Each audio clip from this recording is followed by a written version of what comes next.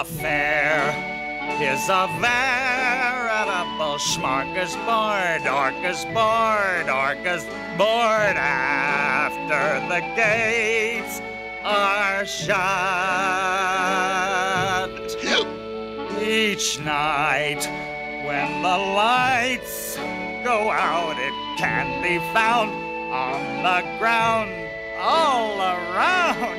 That's where a rat can glut, glut, glut, glut. Next morning, when the first light came into the sky, Wilbur awoke and looked for Charlotte. He saw her up overhead in a corner near the back of his pen. Are you awake, Charlotte? Yes, What is that nifty little thing? Did you make it? I did indeed.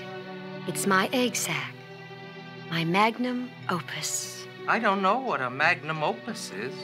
That's Latin. It means great work.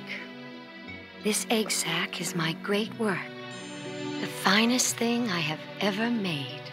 What's inside it? Eggs? 514 of them. 514? You're kidding! No, I'm not. I counted them. Are you really gonna have 514 children? If nothing happens, yes. Of course, they won't show up till next spring. What makes you sound so downhearted? I should think you'd be terribly happy. Oh, don't pay any attention to me, Wilbur. I just don't have any pep anymore. I think I'm languishing, to tell you the truth. What does languishing mean? Well, it means I'm slowing up, feeling my age. I'm not young anymore, Wilbur. It may be that... Oh, I don't want you to worry about me. This is your big day. But Charlotte... I'm back.